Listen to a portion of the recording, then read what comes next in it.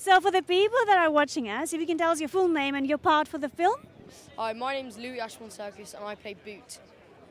So I see a familiarity with your last name, obviously. So how was it working with your dad? It was great, yeah. It was different than anything, yeah. Because obviously we go to work together, we come back from work together. But it was cool because obviously he's a good director, and it was interesting to see how he directed me. So how did he direct you? How was it? It was good, yeah. Because often he'd have to tell me to be serious because we'd like laugh at each other.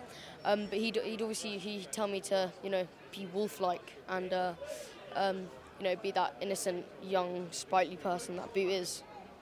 How do you prepare for the part? Me and my dad looked at wolf videos and how wolf moves, and I read the book. I read the book, Jungle Book. So I did a bit of research, yeah. And why did you want to be in the film, and why do you want to become an actor?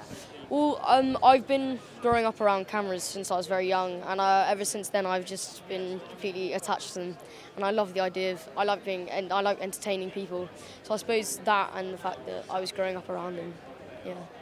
Makes sense, actually. A lot of people do that, I guess. And within the film, what was the scene that you felt, oh my God, this is so hard, I don't know how I'm going to do it, and then obviously you did it great in the end? Yeah, there was a scene, the scene where Mowgli sort of, warns Boot that I need to sort of grow up and sort of, realise what the world actually is. And that was hard because it was an emotional scene and I had to, obviously get it right. But I'd say that was quite a hard scene to act out, yeah.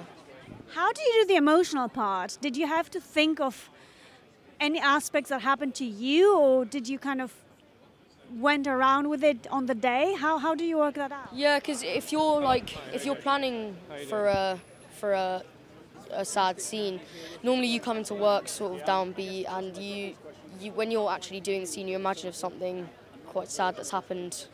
Yeah. And last question, what's next for you? Well, I've just acted in a film called The Kid Who Would Be King, and that comes out in February, so that's next, yeah. Great, thank you so much, thank you, and good luck.